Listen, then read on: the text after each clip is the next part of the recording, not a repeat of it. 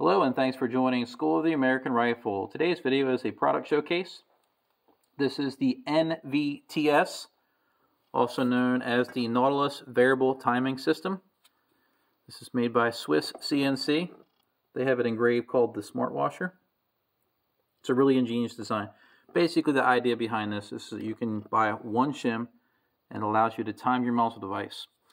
And if you look really closely at it, it has like this ladder staircase. So if you put it at the 0 setting, it's the thinnest. And as you continue to time it, it gets fatter and fatter and fatter. And it allows you to time your muzzle device without having to stack a bunch of shims like something like this. And this is not a stab at this company, but I'm not a fan of the stackable shims kits because they look like a McDonald's double cheeseburger when you stack multiples. They don't line up. They look terrible. You can use a peel washer, which are basically stainless steel shims glued together. Here's one where I've already peeled a piece off of it. They work okay. They're sort of rare now, more of a collectible thing. And then one of my favorite ones is the precision armament AccuWashers. Basically each one of these has a different thickness and you use one shim to get the desired thickness. But sometimes people have trouble finding the right ones. Well, this one, even though it's not a cheap solution, it's a one solution that fits all. This is reusable, but it's a really ingenious design.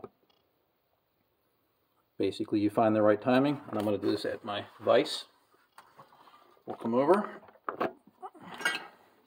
We'll just mount this old upper in here, and I already have one shim set up. You can see it has a taper. I'm going to put that taper towards the shoulder of the barrel. And something that I like to show as well is they did something nice. They added what I call a chamfer or a bevel on the inside of the shim. Because some barrels, we'll come over to the barrel, right here on the shoulder, they have a non-sharp cut here. It should have a nice perfect L shape right here so the shim can lay all the way flat.